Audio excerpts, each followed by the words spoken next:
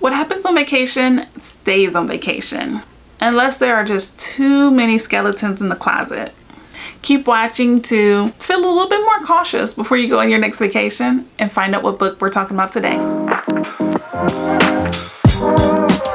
Hi, I'm Kyla Denanyoh and welcome to Kyla's Reading Day. Today we are talking about the book We Were Never Here.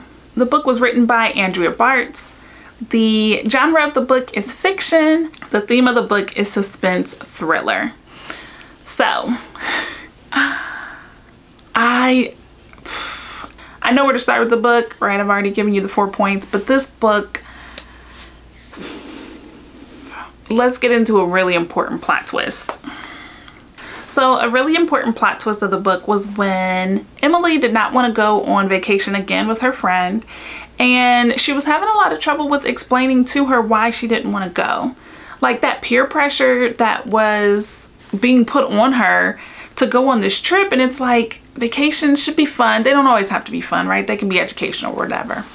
But you definitely shouldn't have to be pressured and pushed into going on vacation, and then to not even be close enough to your friend to explain to them why you don't want to go on the vacation was even more problematic, right? So the book was full of privilege, arrogance of being young, arrogance of being an American, the audacity of these travelers, you know, just when Americans go to another country and you expect things to be convenient for you, not taking into account the fact that there are people who live here and they deal with these things every day and they're fine with them. And then you show up and you're like, well, why isn't it like that? I'm used to it being like that, right? It's just, there were a lot of different levels here. And as a person who has used their passport once, I'm not proud of it. I'm making plans to use it more often.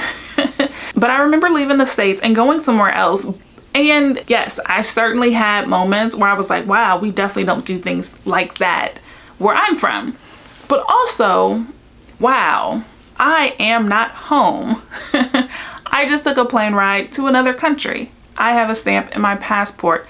Things here are not supposed to be the way that they are when I'm at home, which is why I'm not at home, right? So whenever you are not home, things are different.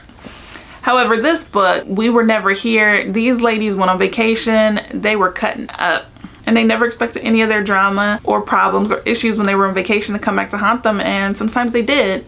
So it was a really good book. It was a really good book that was all about friendships and how much you trust someone, and are your friendships shallow or are they real? So that was one reason why this book was really, really important to me. So would I reread this book? I would have to say no. The book was very entertaining and the author is a good writer. However, I wouldn't need to reread the book. It was, yeah, it did what it needed to do. My criteria for rereading a book is nothing scientific. It's just, would I miss the characters? Would I want to see them again in a different year? Would I, you know what I mean? It's like, would I want to interact with them again when I reread the book? I wouldn't necessarily need to do that with this one. But this book did make me reevaluate a lot of my friendships, so it was really good.